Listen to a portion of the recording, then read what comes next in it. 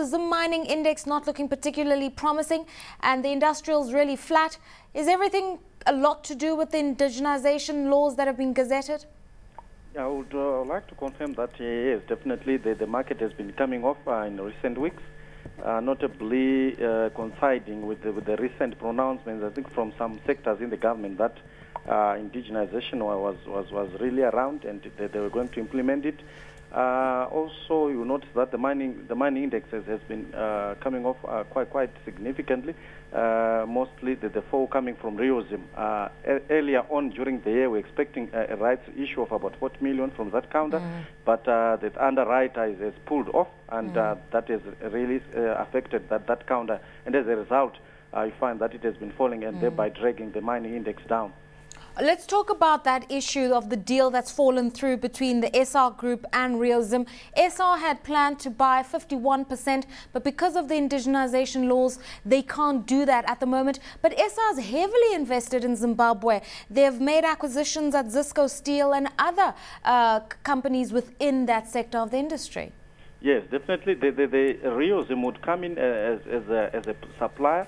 Zisco Steel is a steel manufacturer, so they wanted to control the raw materials resource line.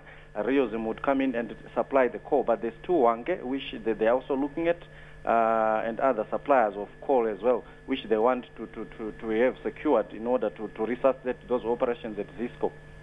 I mean, in terms of foreign direct investment that could be lost to the country, has the government started to calibrate that? Because, I mean, SR was a sure thing.